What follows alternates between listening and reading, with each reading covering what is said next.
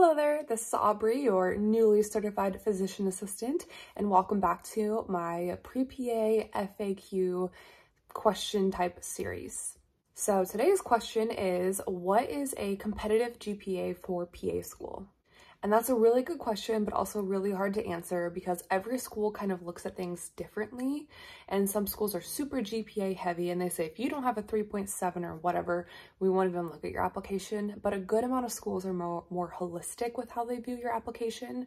So say your GPA is on the lower end, but you have like thousands of hours, really good experience, like just a lot of volunteering, anything like that. Some schools will kind of say, okay, they have a lot of experience. Sure, their GPA isn't maybe as competitive as somebody else, but they have a lot of life experience that's really hard to get and it takes years to get, and that will make them a great PA student in PA in the future. So it's hard to say. Generally, a good amount of schools do have a cutoff at 3.0. So I would always recommend to have at least a 3.0, even if schools, some of them, my school actually didn't have a minimum. It was like a recommended 3.0 and above, but that's from what I saw few and far between. Majority of schools have a 3.0, usually overall and science GPA requirement. So no matter what, at the bare minimum, I say at least get that 3.0. In terms of competitive, it depends who you ask. I feel like everybody says kind of something different. And once again, it depends on the school, but from what I've seen, a 3.5 and higher is generally competitive at a good amount of schools.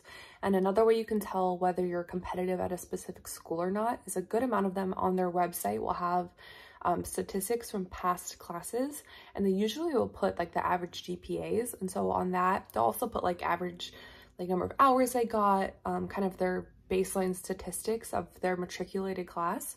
So that's a good place to go and kind of compare your stats.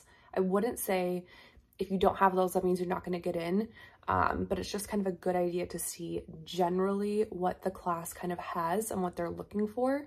So it's just another tool. Like I said, don't get really butthurt if your GPA is below that. As long as you meet their minimums, you still are able to be considered.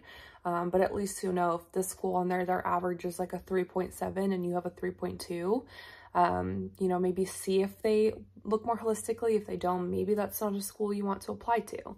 So it's kind of up to you and how you want to spend your time and money. Because I think that's a big mistake that a lot of people make, is applying to schools that don't really fit them, their application, who they are as a person. So I think that's a huge factor that plays into it. And if your GPA doesn't match what they're really looking for, then it's up to you whether or not you feel like it's worth your time and money to apply to that program. So long story short, GPA is not everything. Your application has so many other factors to it, but obviously it is important. They want to make sure that you can survive through PA school.